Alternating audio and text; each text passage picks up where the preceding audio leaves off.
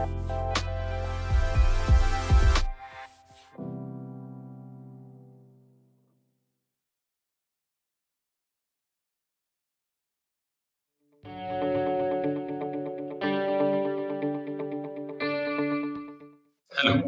my name is Robert Jäckel.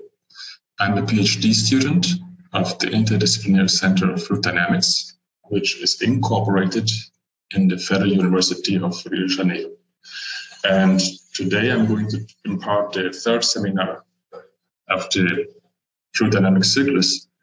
And I'm taking part of the PRIMATE project, which I'm going to talk later about. And I think the first step for starting this is I have to explain some keywords of this title. So first, I'm going to talk about coherent structures, a very brief description. If we see this recording from Kuhn et al., we can see that despite that turbulence is quite chaotic, there are some structures that can be seen here. So basically, the research of the last century was based in stochastic analysis. But recently, we got techniques, computational techniques, but also experimental techniques that make it actually possible to better observe and predict and describe those structures that are found in this pipe flow. Also, I want to talk about this definition of hidden skeleton, which doesn't come from me, it comes from a researcher called Peacock, who used it in his article. And so he's using it because it's still quite complicated to actually properly observe them. So this is actually going to be one part of this seminar that I want to show some methods how we can visualize them. Why are coherent structures important? Well, they're everywhere. There's actually research articles. So the content of this work is basically divided in 4 parts. First, I'm going to make an attempt to describe, define coherent structures and try to obtain some formalization. Also, I want to present what has been observed so far. Then I am going to talk about the PRIMATE experiment I'm taking part of and how's its relation to coherent structures. And eventually I'm going to talk about the methods, how we can visualize actually those coherent structures. Well, in first attempt of definition, one could be, I know them when I see them. As you can see, for example, in the first video, this is a fluidic oscillator. There are no moving parts inside, and still we obtain those patterns. So in order to obtain a bit more formalization, take a look on the video down here. This is a closer look. Those are streamlines of the flow. These videos were done with PIV analysis. And so one way to define first, you can go to the Latin word. So coherence has some analogy to consistence. And so if we observe this lower video, so what is consistent here? And what we can observe is there's like some spatial, but also temporal coherence. For example, if you see those forming vortexes here. So there's periodic oscillation between their formation, right? And also we have kind of spatial coherence. So this would be one way to get closer to the phenomenon. Also, what we want to do, what is our wish, is that we can somehow decompose those complex turbulent structures into smaller ones. So forming some canonical building blocks to better describe the whole. As you can see here, I say that the whole flow is like a function of, well, smaller structures, right? Here I want to give a very brief review on the research on coherent structures. I think we all know this experiment from Osborne-Reynolds, where he used actually dye to observe what is happening inside a flow. And he observed that there's some point that we obtain those fluctuations, right? And as well, he was able to observe, those are actually original drawings, those structures forming inside the flow. So this was one of the very first attempts to actually visualize coherent structures. And as I said before, nowadays we have a bit more sophisticated methods to observe them. And so nowadays we have basically the two branches. We have the experimental branch, where, for example, important names are Adrian or David Dennis. And we also have those simulation-focused research, which is was basically enabled due to better computers that allows to make DNS simulation to simulate all the turbulent scales in a flow, and thereby also visualize structures. So why do they actually matter? Why are we interested in coherent structures? Well, from a bird perspective, we could say, you can see by the study here from Wood in 2004, 16% of the total energy consumed in the US is used to overcome aerodynamic drag and transportation systems. So this drag, of course, is directly related, right? You can see in this diagram from a different article, which describes how the energy of a car is being dissipated or consumed. And we have also this air drag part. But you can easily extrapolate this perspective to energy systems in general. Everything that is related to pipe flow, for example, the main way to transport fluid, will always be related to this dissipation of energy. Now, from a closer perspective, maybe our perspective as researchers, well, we have those Brand's equations, the random average Navier-Stokes equations, where we obtain this additional part, which represents the Reynolds shear stress. And we know that this Reynolds shear stress takes a very important part in the shear in general, right? So we can see here in this graph how the Reynolds stress actually contributes, in addition to the viscous drag, to the whole drag of the flow. So, and we are interested in understanding how those components of the velocity in the Reynolds drag are actually correlated. And one way to go for it is to understand the coherent structures. So the first attempt to categorize them, and yeah, is just to take a look on this DNS simulation, which is huge work, a lot of points, a lot of nodes to simulate this. It's only possible to do this on a supercomputer. And so here there was used the vortex identification criteria to actually visualize what is happening with the structures.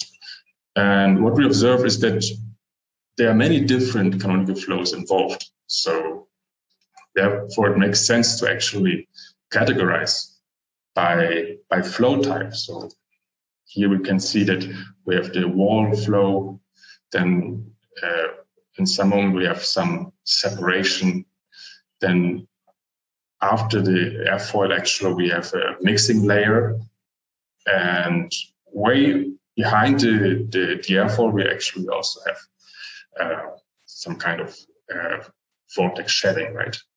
And all those total and canonical flows, they can show different type of coherent structures. Also, an important way to categorize them is to take a look on their scale. For example, we have the large scale motion, the SLM, LSM structures, that if you talk about pipe flows, normally they're categorized to be 2 to 3 pipe radius, and also the bigger ones, the very large scale motions.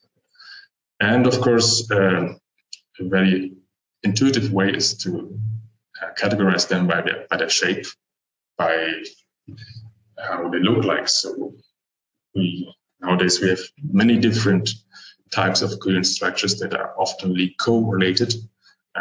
For example, streaks, bursts, hairpins, traveling waves, and much more. And yeah, I'm just talking about the first regarding to some time issues here. So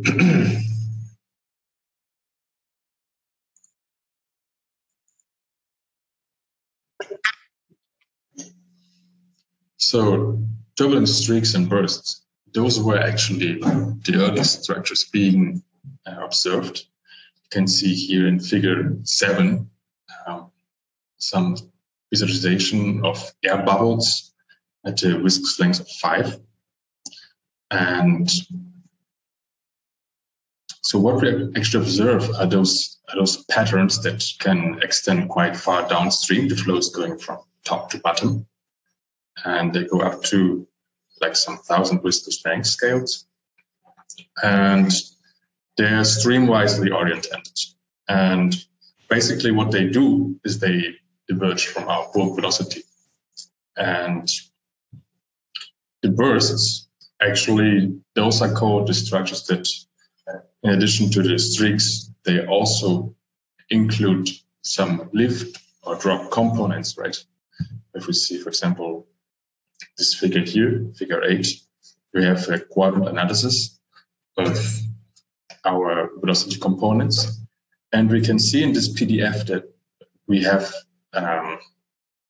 some states that have that are predominant, right? For example, those Q2 and Q4s, they are much more common than Q1 and Q3.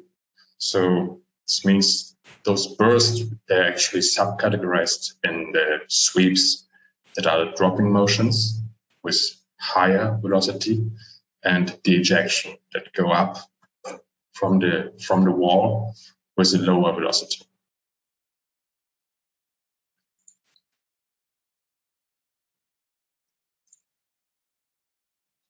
Another type of coherent motions are the quasi-streamwise and spanwise vortices, and also the hairpins, which are also quite related. So you can see here on figure 9, just like a nice image from Adrian. You can see those hairpin vortex.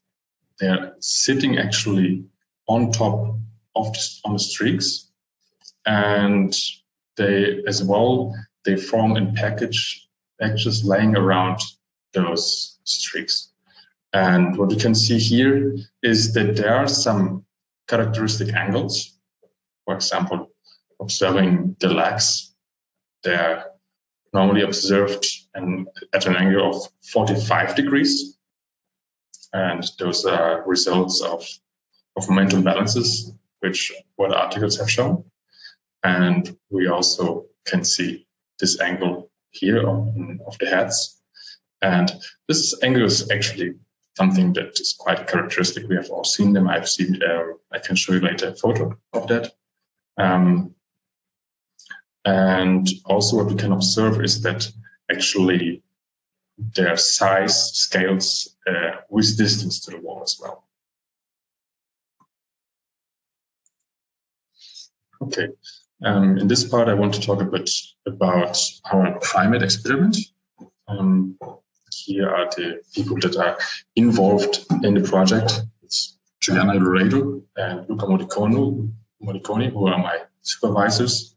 Then the collaborators, David Dennis, who is actually Liverpool, who's an expert on experimental visualization of coherent structures, and Dr. Bayoja Ovulabi, who is right now with us in the laboratory, and also the student Carlos Oliveira was also helping on the technical part. And so this pipe rig, this primate experiment, it's actually, the full form is pipe rig for the investigation of magnetically affected turbulence in electrolytes. So also as well, I have to explain some features here. Why magnetically? Well, we are interested to see how magnetic fields can actually have an impact on those coherent structures. So it goes in the area of MHD turbulence. And well, why do we say electrolytes? There are some 8-dimensional numbers, especially the Hartmann number, that needs the fluid to be electrically conductive, very conductive, in order to see the effect of the magnetic fields on turbulence. So in the past, most MHD experiments, they were done in opaque fluids, for example, mercury. But the bad thing on this is if you really want to see structures inside, you need a transparent fluid. And one way to obtain those high Hartmann numbers is to use hydrochloric acid, which is going to be used in this experiment. Here you can see a flow diagram and also the proposed design for the primate laboratory. So it's a confined experiment, remote controlled, and it's in a closed room because hydrochloric acid is not something that is easy to deal with. And for now, we are having a prototype here in the NIDF laboratory that works just with water. And here we can see some photos and also a render image of those magnetic rings that are allocated around the pipe. So there are those 6 chambers, they're full of magnets. And we have 15 of them. And this is how we actually have this magnetic field around the pipe. And yeah, so those small magnets, they are quite strong. You can see here we are presenting them like in a meeting of the VITAM meeting. And so those are the small magnets. And as well, you can see my face, my old face about them. They are quite strong, so 5,000 Gauss. We had already some incidents that shows that we have to treat them with quite a careful manner, right? Yeah, a small excursion on PIV, or rather stereoscopic PIV, which is quite different from conventional PIV. So SPIV is a 2D 3-component analysis. So it means we have a 2D image, which is normally a sheet. In our case, it's a flow orthogonal plane. So that means the pipe goes in this direction. And we are having 2 cameras that are angled in a way to observe what is actually happening in this plane. So in order to obtain this observation plane in focus, it's also important to have a special angle between the image or sensor plane and also the lens plane. So this is called a Scheimpflug configuration. It's important that all planes, so the object plane, the lens plane, and also the image plane, meet in this point in order to get the right focus on the image. So that means we have 2 high-speed cameras, and they're taking images of flow particles passing through this area. And well, if we know if we take time-resolved images, we know the time step between the images. Then if we know where the particles in each time instant is, then we can create a vector. This is the basic concept of conventional PIV. In the case of stereoscopic PIV, it's still a bit more complicated. So you can see here in this right image that the green and the red frame, they actually represent the 2 camera image planes. And we have to interpolate them on a common grid, which we can see here. And what we have then is that we have, for each point, we have 2 component vectors. And then from those 2 component vectors together, we can reconstruct actually the 3D vectors, 3 components. So this results in a 3D vector map. So here you can see our calibration target, which is basically the grid we're using. So each camera has to be taught what it is seeing, because one camera is not able to see 3 dimensions. So we have this calibration target, which is 3D.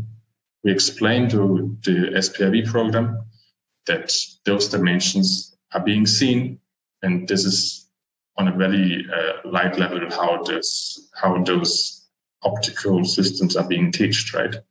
So we have to bring this target with the red slide into the observation area, which is here, which is in the water box to decrease the light diffraction between water and air.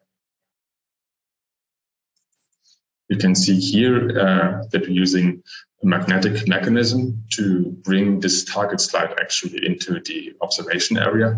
Why do we use this target slide? Because in some future we want to use acid, so that means there can't be any part in contact with any metallic part in contact with the fluid. Actually, this target slide, I forgot to mention, it's made by 3D printing. So, and then we have those external magnets, and we have internal metallic parts inside the slide, and this helps us to move the target inside the calibration area, and after calibration, we get it back into its parking space, which is in here behind the outlet. Okay. Here you can see some photos of the observation area. You can see here our high-speed camera, and I'm not sure if you can see the tilt shift between the lens and the sensor plane. And of course, for the calibration procedure, we need a lot of light to have a good contrast. And so you can see the 2 cameras at a 45-degree angle watching into the water box, and this is the flow pipe, right?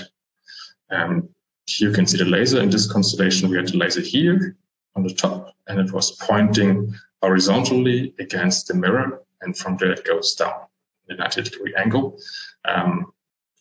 Well, now we changed the laser actually on top of the observation area, which resulted a bit easier. Here you can see the calibration target that is seen from the cameras. With a quite good resolution, because our pipe is a 6-inch pipe, which is quite big for SPIV experiment. And you can see here this image model fit. This basically, in a rough manner, represents this interpolation grid. So once we taught the cameras what they're actually seeing, this is a 3D grid, then we can, for example, dewarp the images. So it means we are dewarping this 45-degree angle to a direct angle. So this is as if the camera would be sitting inside the pipe. So now we're seeing it from a direct perspective, right? And here as well, we can see a PIV, instantaneous PIV image.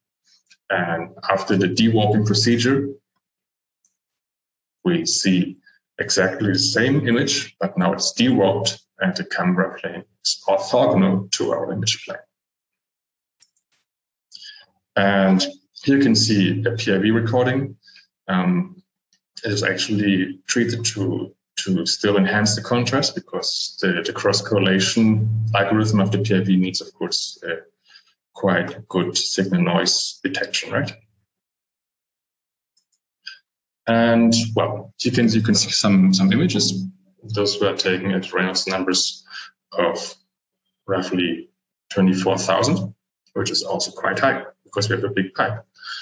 And we are using a trigger rate, which means we have 5 hertz, so five image bursts per second. And we also have the bulk velocity, which we are measuring with a flow meter in our rig. And what you can see first is that the measurements, they are quite sensitive to the interframe time that we are having between the image pairs. So basically, for most of the interframe times, you get a different result of the U component isoplot. And you have to see what's actually happening. For example, here is a very short time. We're not able to capture the particle movement. And what we get here is some kind of a laminar profile, which we don't expect. Or, for example, with a huge interframe time, we're losing the image totally and not tracking the particles as well because they're leaving the interrogation areas. And well, finally, we found for this Reynolds number interframe time that corresponds to the NS results that we got from Wu and MEng. So this is a quite sensitive system. So there are many parameters, but this seems to be like a predominant. And here you can see some results of our measurements. For example, here in figure 31, you have the instantaneous velocity planes of the U component.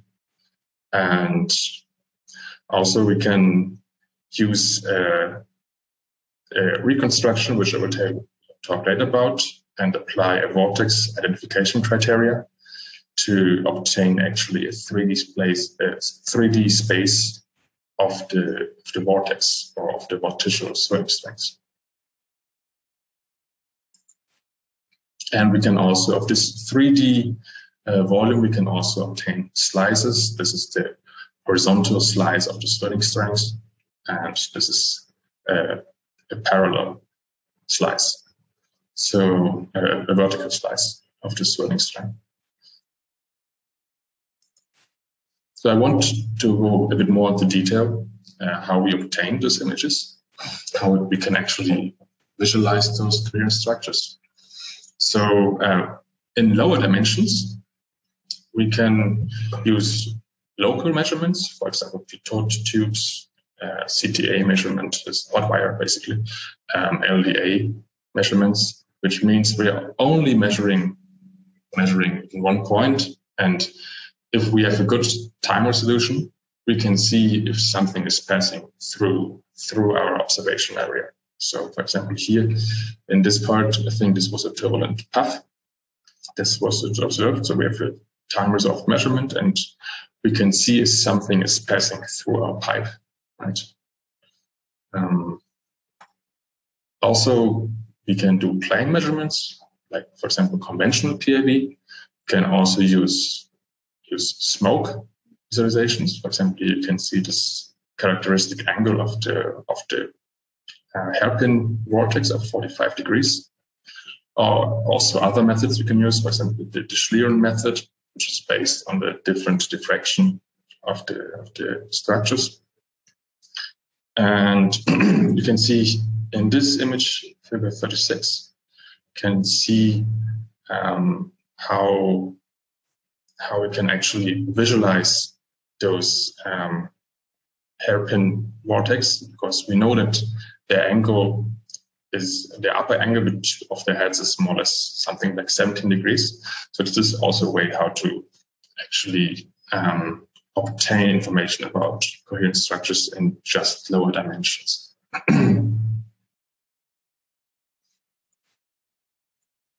So in higher dimensions, of course, it gets a bit more complicated. So one way to do it is, of course, do a direct measurement. For example, you can use tomographic PIV, which means that you have basically to turn into a spider. So it means you have many different cameras.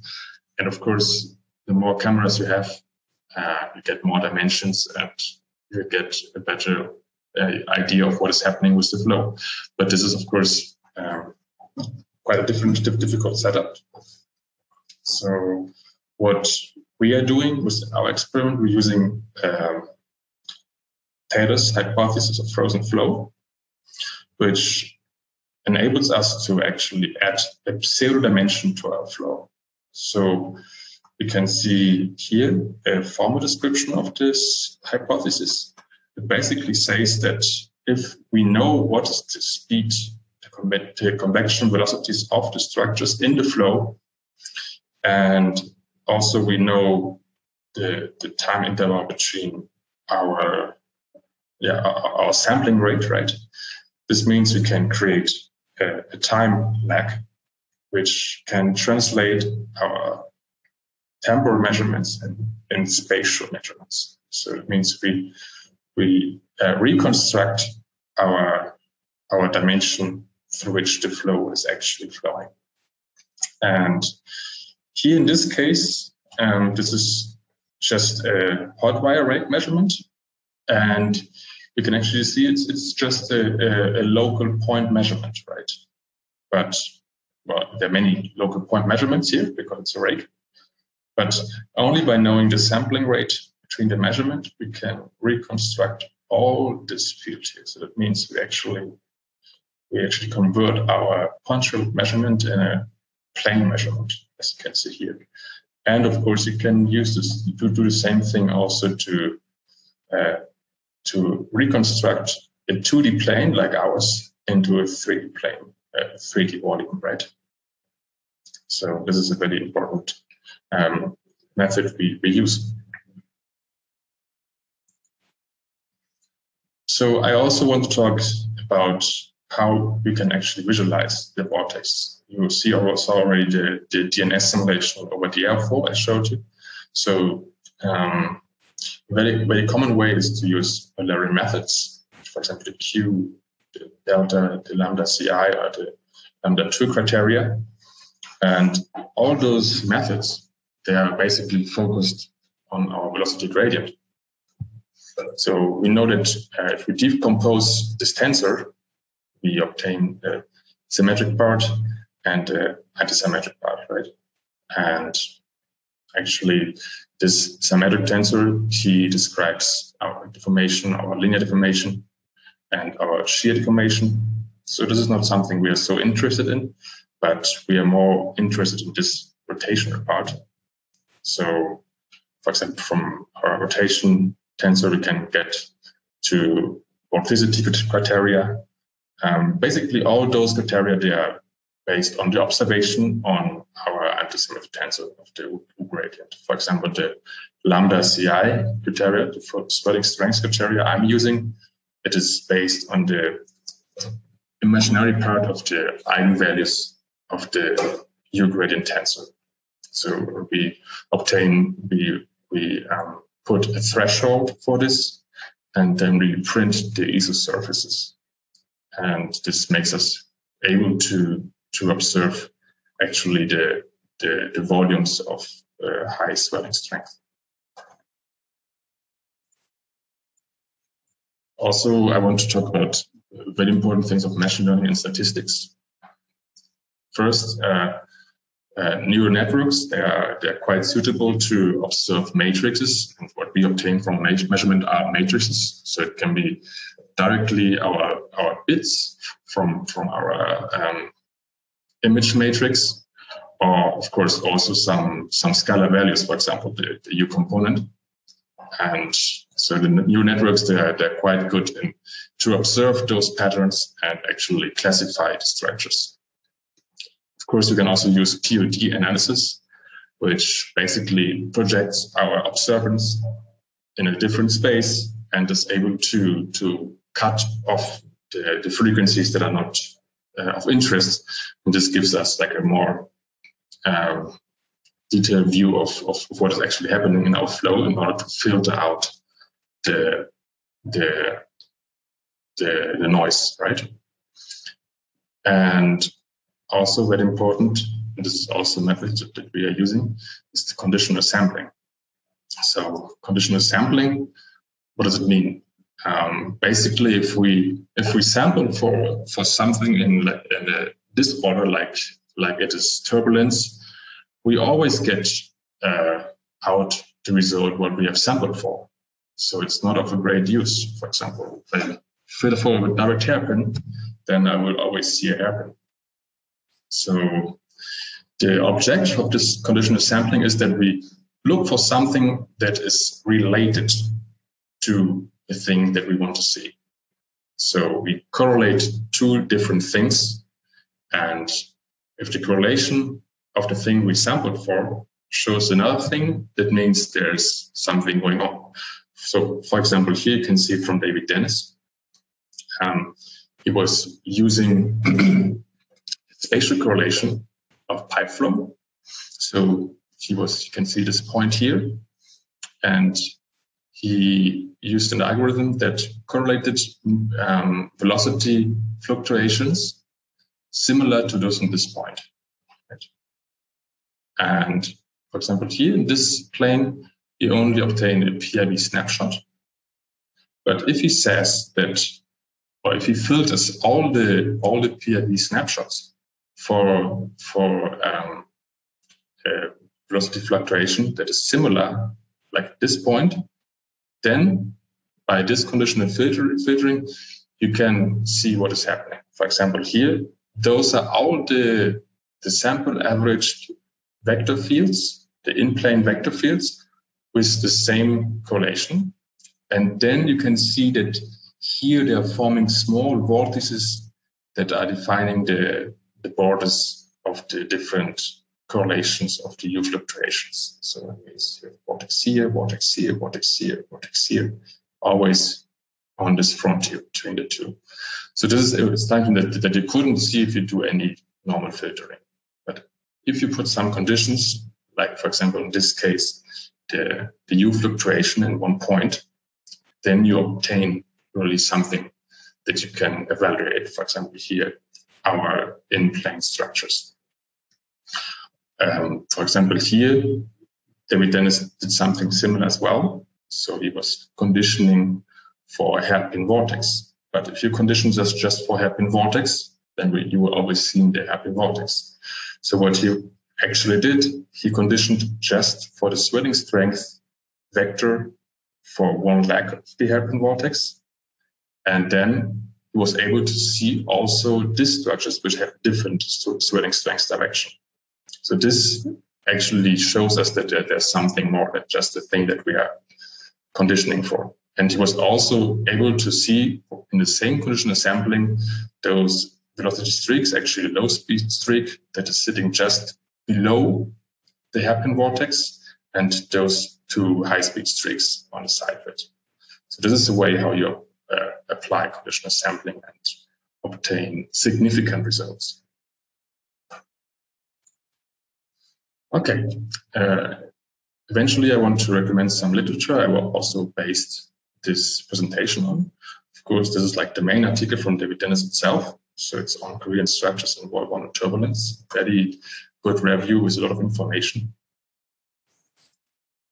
Also the book from Bayojo Vulavi, which is about characterization of turbulent duct flows. It's a very good work. And also the article from Elsass and Morricone, where they talk about different vortex criteria and also propose their own vortex criteria for visualization of vortex. I also want to thank for the financial support, especially for Peter Price, because they are financing our scaling project, and also from the CNBK, which has financed the first scholarships of mine. And of course, I also want to thank of all the laboratory personnel. This is a photo that was taken in 2018 in our Congress. And this is my data for contact. And yeah, thanks a lot for your attention.